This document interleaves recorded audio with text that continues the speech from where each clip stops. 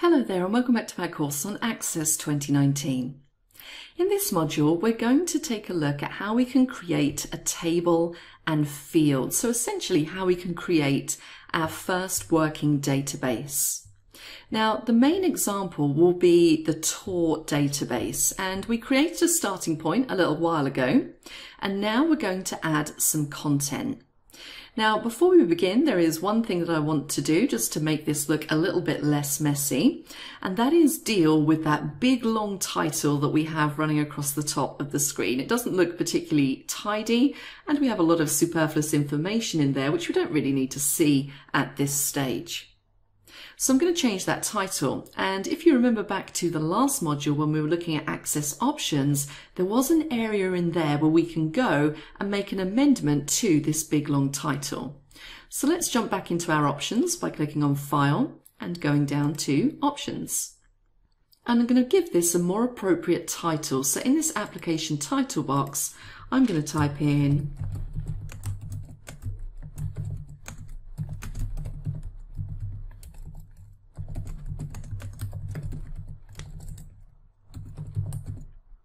Esprit de Tour Trips of a Lifetime and click on OK. And there we go, that instantly looks a lot tidier. Now, the core of any database that you create is the data. And the data in modern databases is held in tables. And for this tour database, we're going to have a number of different tables. And the first table will contain the details of our core trips. And when I say trip, what I mean is a trip is one entity, and during the course of the year, we may run the trip several times, and each instance of a trip we're going to call a tour. So for example, a trip that we run all year round might run 15 or 20 times throughout the year. So that one trip will have many tours. And what I've done is I've put together an example for you of the information that we might want to keep about each trip. So I've put together an example of the information that we might want to keep about each trip. And you can see it there in this notepad file that I have on the screen.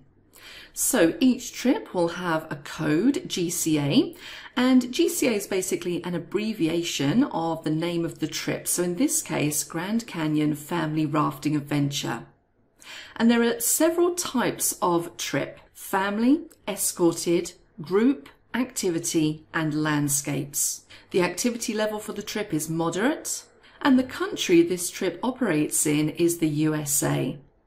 We then have a description of the trip, so just a couple of lines just there. And of course, later on, we might add more detail into this, such as a more detailed itinerary. But at the moment, we've just got a very brief description. The duration of this trip is 8 days, and the price range, excluding flights, is $3,080 to $3,112. So with this pricing, individual tours, so instances of the trip, the prices will vary depending on when the trip is and how much demand there is. So all of this info is going to be stored for this particular trip. Now, one particular part of the trip, the type, I'm not going to store in the trip table at the moment, and the reason for that will become apparent a bit later on. So I'm going to skip type and I'm going to set up everything else. Now, one or two things I want to highlight just here. What I'm going to do in a moment is I'm going to make a deliberate error and I'm going to correct it later on. So sometimes one of the best ways to do these things will happen later when you become more familiar with Access. So let me give you an example of that. Look at the trip definition. So it says country USA. And you might say to yourself, well, surely some of the trips will go to more than one country. Shouldn't we have a list of countries that are visited on the trip? And the answer to that is yes, you should, but we're going to deal with that later on. So the main point I'm trying to get across here is that it's a good idea to try and get things as right as you can early on, but be aware that you may need to make changes as we go through creating this database. And sometimes changing things in database design can be quite hard. So some things are easy to change and some not quite so easy. You would have to go through and do what I would call a little bit of faffing around in order to get it how you want it. So just be aware of that as we move through. So just try and get everything as right as you can from the outset. So with all that in mind, let's create our first table, and this is the table that will hold the trip information. I'm going to go up to the Create tab, and I'm going to click on the Table button. And you can see that this has been given a default name of Table 1. We can see that just lurking there on that tab. And Table 1 opens in Datasheet View. And again, remember that you can check your views right down in the bottom right-hand corner. You can see that the one highlighted in grey is the one currently in use, so I can confirm there that I am in fact using Datasheet View. Now the other button we have in the bottom right-hand corner is Design View, and we did look at this earlier. So let me click on Design View. Now, one thing that happens quite a lot when you're working on a table is that whenever you do something in terms of design or even creating the table, you'll be asked if you want to save. So I am actually going to go in and I'm going to save this table. Now, this is the trip table, so you might be tempted just to call it something like trip. Now, what I'm going to do is I'm going to follow a convention whereby the objects have a prefix which identifies the object. So in case of tables, the prefix is TBL. So I'm going to call this TBL trip, which identifies that as a table to me. Now, this might seem a little strange, but I might later on have maybe a form where I maintain trip info. But that would have a prefix of FRM trip, so I would know the difference between the table and the form. So now I'm in Design View for the trip table, and in Design View I can see the fields that make up the table. So by default I have a single field. It has a field name of ID, it has a data type of auto number, and I can put a description in. Now the description I'm going to put in here is unique trip ID. And this is not the same as the trip code. The unique trip ID is a unique identifier and it's a very important part of the table. The importance of that unique ID is best explained in an example. So let's suppose I set up this Grand Canyon trip and it runs for a few years, and then we decide to drop it.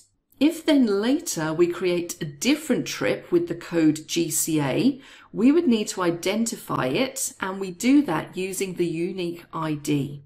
And very often unique IDs are not visible to the people that are using your table or your form or your database. They are more used in the back end.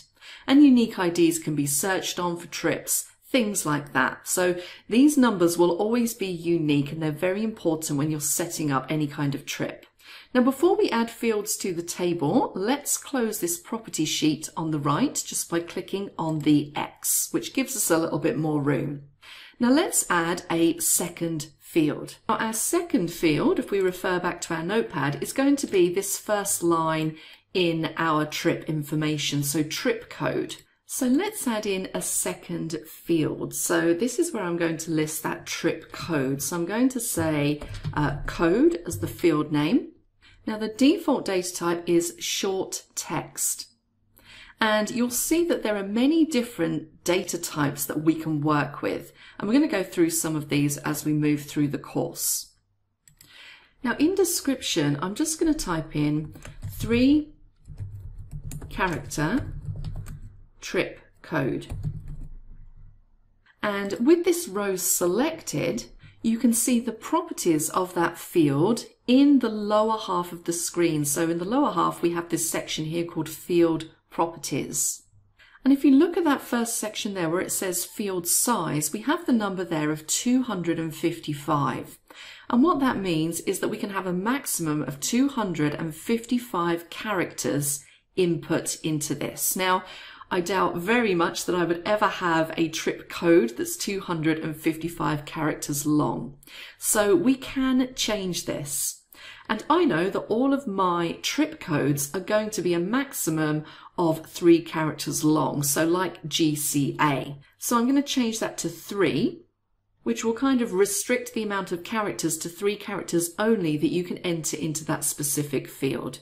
Now, a lot of these other properties we're going to come back to, but there are a couple that I would like to point out.